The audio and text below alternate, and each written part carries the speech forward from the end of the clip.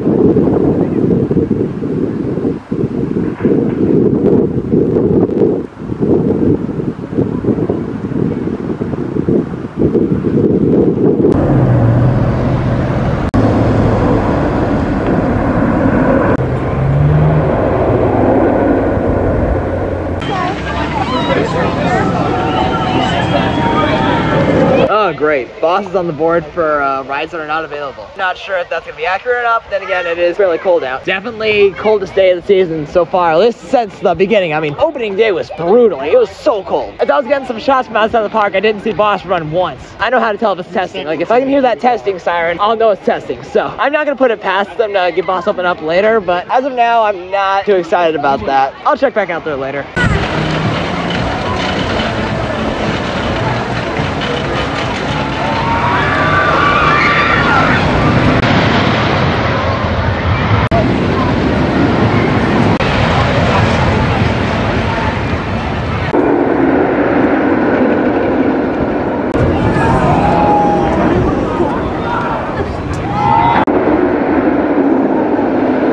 This is new.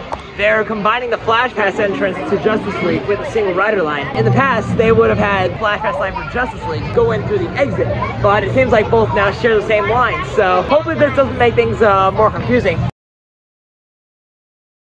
Second screen max to start off today, but that Joker animatronic is still down. It's been down for about a month now. So let's go for round 2 and then go ride Mr. Freeze to Boss and open.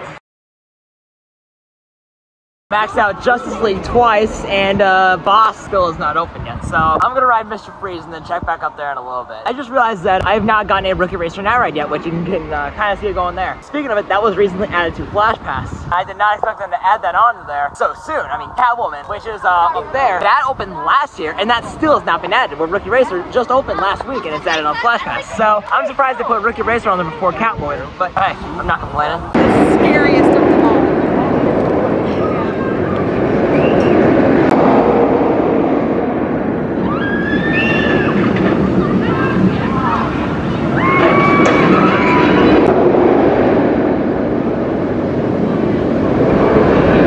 Mr. Freeze was solid. Not quite as good as my other rides recently, I feel like, but it was still solid. I could go for round 3 on Justice League right now, but I'm not gonna because Boss is testing. So let's go up there and get on that one when it does open.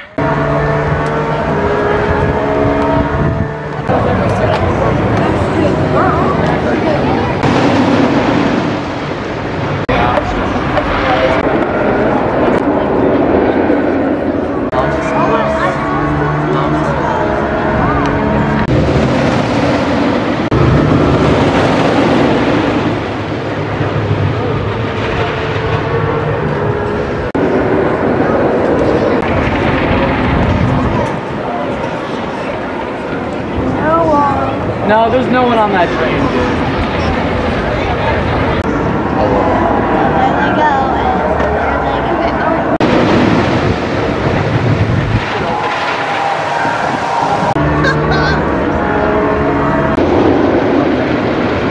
After quite a bit of waiting, Boss is finally open. Let's see if we can get first train, which I am using Flash Pass for this because main line was backed up and I was able to get in front of Flash Pass line. But I'm not sure they'll let Flash Pass on first. They might let main line on first. If not, that's all right. Let's get on this and be glad it's actually open because I did not think it would open today. I pretty much had to go up and around, but I still got first round of the day front row on the Boss. That was a really, really good ride there. Not quite as smooth as I remembered, but it was decently intense. I actually rode with the first timer, so that was pretty cool. I just realized they repainted this sign, it looks like. I don't know if that was like that last time I was here, but it looks really nice.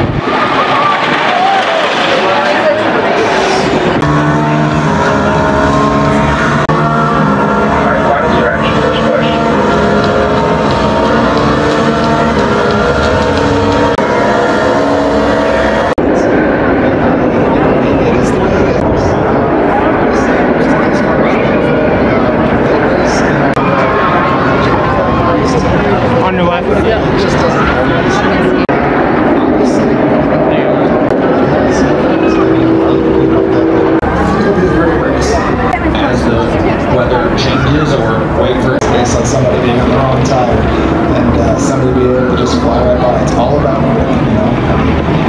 Just got to be able to anticipate those changes and timing is key. And it's more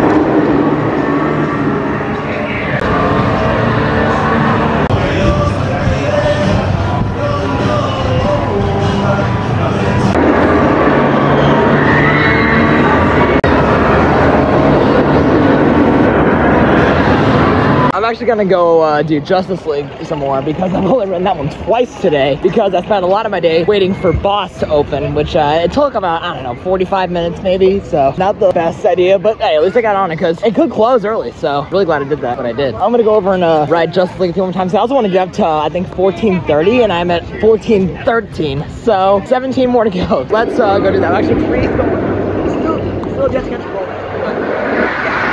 I might get to that one again later, but if I don't, then it's not the biggest deal, but it would be nice to get on a second time. So let's, I guess, head down towards Justice League and get a few more maxes in on that one.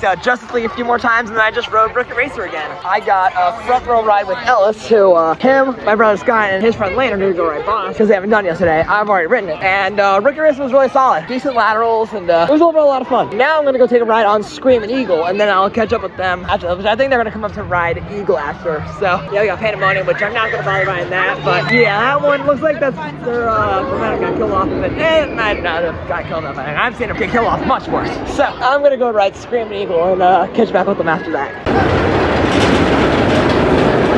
I'm making a bit of a detour on the way up to Screaming Eagle because I've missed some Scooby-Doo props. Like, this one is in the room, right in between the room with the Ghost of Redbeard and the Funland. We shot some of these targets, like this one right here, caused that thing up top to move. And then on these sides here, if we shot either of those two, those lights are on, then if we shot the target up top, this drawbridge would open. Is there anything on the back side? Which, no, there wasn't, because that side was never visible. It was only these three sides. Let's go take a look and see what else we can find. In the same room as that building over here, we have this the castle sign. This one was directly across from that building. If you're not familiar with the props that I didn't talk about in this video, which I'm sure hardly any of you are familiar with the old Scooby-Doo ride, I'll post the link to a couple POVs I've been using in this video in the description of this one, so you guys can go check it out. You can see where all these props are located at. This To the Castle sign was right next to Fred, Daphne, and Velma, which came from behind this log, and was pointing to a moonlit castle. So that's what this is for.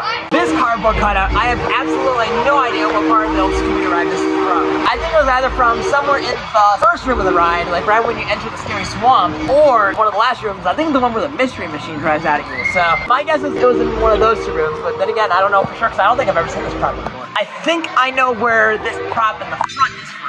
I think in the room where the old laboratory section was, like right before the sign that says dungeon this way or wherever, there were these cutouts where I think Scooby and a ghost came up from behind one of these. This is one of the three they used from that. On the back side here, we have some more grass, it looks like. This might have been from in the room where the cardboard cutout back there was, or it was in the same room where the To the Castle sign and that other building were. But then again, I don't know 100% sure, but I think those are just my guesses. Let's go take a look, because we got quite a few more actually to talk about. I've mentioned these trees in a previous vlog, but as for where in the ride these were from, I don't know about this one, and this one. As for this one, we're absolutely in the first room of the ride. I think this was either in the room with the To the Castle sign or in the ending scene, which I think was a graveyard. So this was in one of those two. I don't know exactly where in the ride this tree is from. This, I absolutely know where this is from. After the Funland section, there was the lift hill to ride, and these knights were on the left side. There are, I think, two others. I think one of the other ones is inside this building. So let's go and take a look. It's actually this old train station in the back apartment. They're not using it for breakfast. We actually hold on. We got another tree back there, but I don't know which particular that one is from. It's like two of them, I think.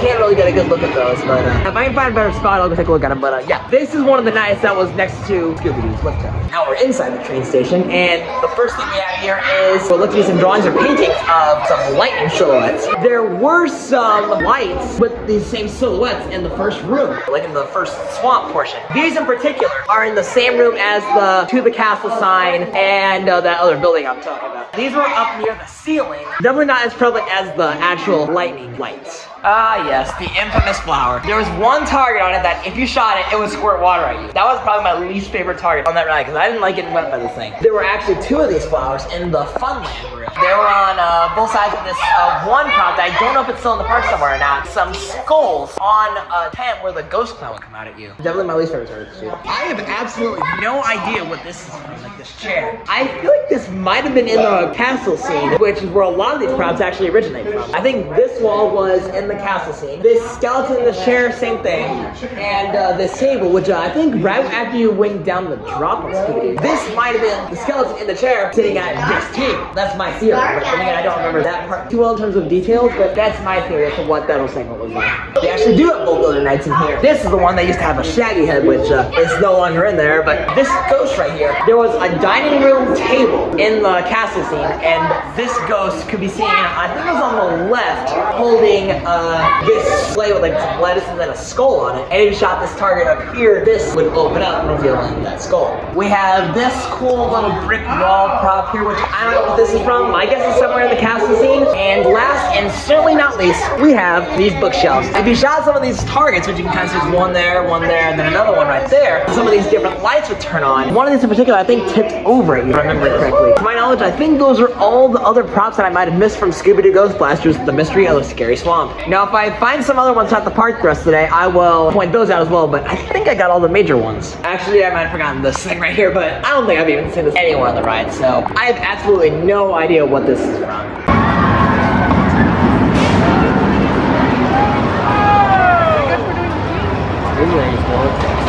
Come on, y'all.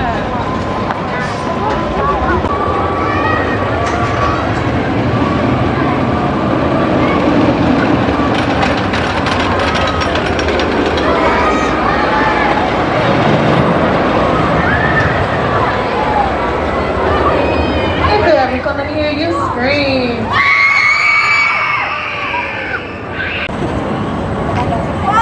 It was so fun!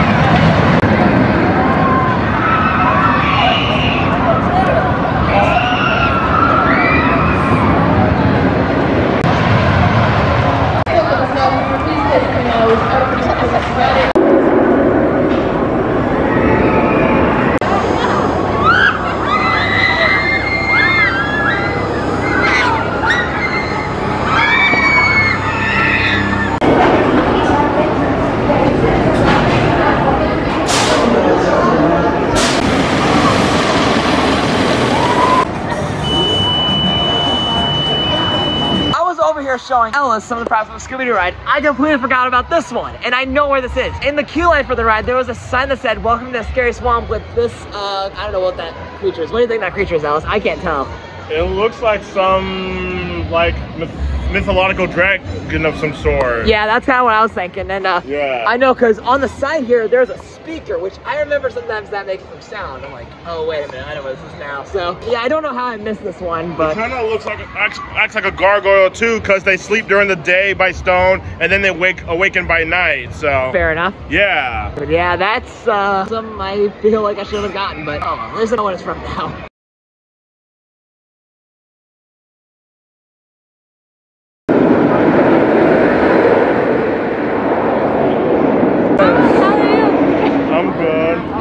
Don't you work at Amazon? Bad.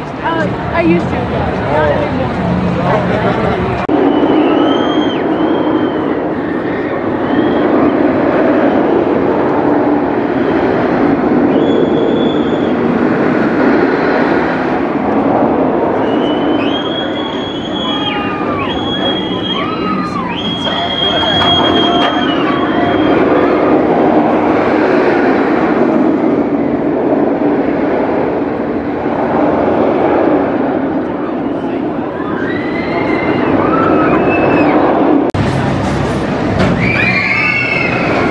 That was easily the best ride of the day. Back row on Mr. Freeze. I don't know what to say about that. What'd you think, Ellis? It was flying by fast, dude. Yeah, so intense. The ride operator was like, do you want the countdown or you want it to surprise? But we obviously know when it's still coming anyway. Because we can hear the brakes releasing behind us in the launch tunnel. The launch felt so much more intense than what it usually is in the back row even. Funny story, I am wearing a Top Thrill Dragster shirt right now. Before we got on, the ride up at the panel was like, has anyone ridden Top Thrill Dragster and seen it for it? And I said I did, and I'm wearing a shirt for it. And the ride up was all like, keep arms down, head back, and hold on, like Top Thrill Dragster used to do. So that was a hilarious way to start that awesome ride. It'll be a tough one to beat, that's for sure.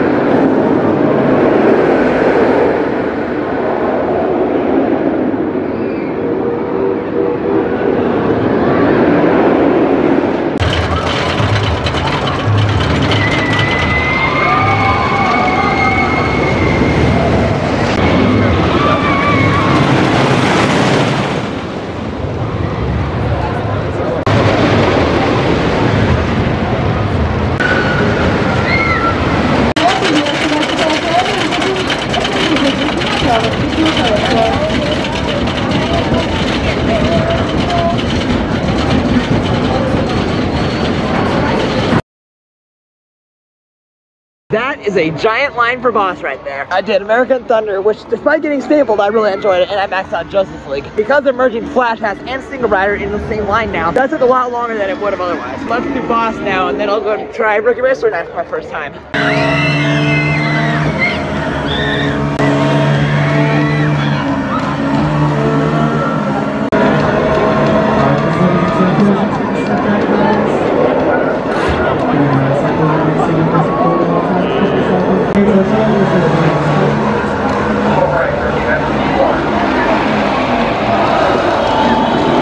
I take back what I said about Mr. Freeze being the best ride of the day. Boss just bodied that thing. Also, why was that like the smoothest ride I've ever had on this? Like, I'm not even kidding. It wasn't rough at all. I was shocked. We're gonna go ride Rookie Racer at night now, and then I still haven't done Screaming Eagle yet, so we're gonna go up and get on Eagle after we do Rookie.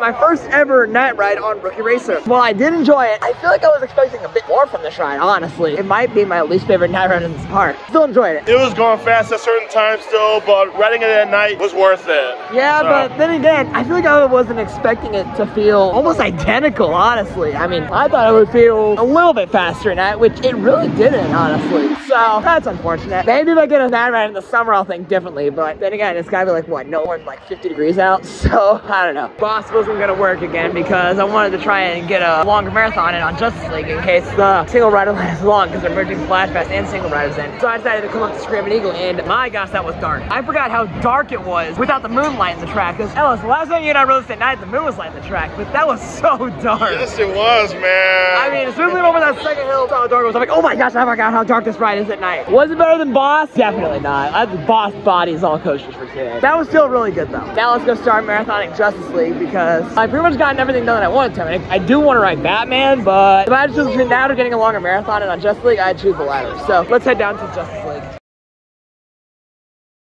I don't think we've ever been so close in the first screen before. We both had like what, over 600,000? Yes, we both did, man. That was really good. Like, I thought you were gonna beat me in the first screen. I'm like, oh my gosh, he's gonna beat me. But yeah, I thought I barely got away with that. But I've actually been glitch in between the second and third screen, so that was pretty cool.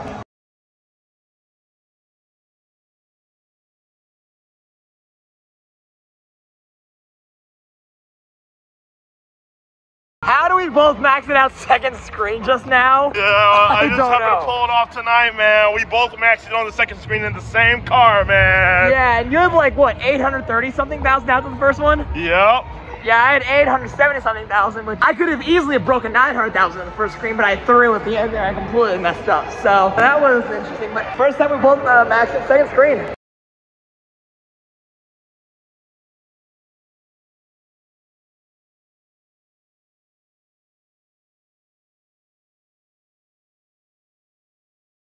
Even though I was not able to dual wield all day, I was able to on my last ride, and I went way too insane and double maxed it. Ellis actually maxed, so we got a triple max. What'd you think? That was insane, dude. I feel like I've been getting way better with the game lately. Yeah, like the fact that we both maxed it second screen was just remarkable. Not so much that I almost threw in that last ride. Like, I thought for sure I was gonna mess up in the fifth screen there, which I was missing. And I'm like, oh geez.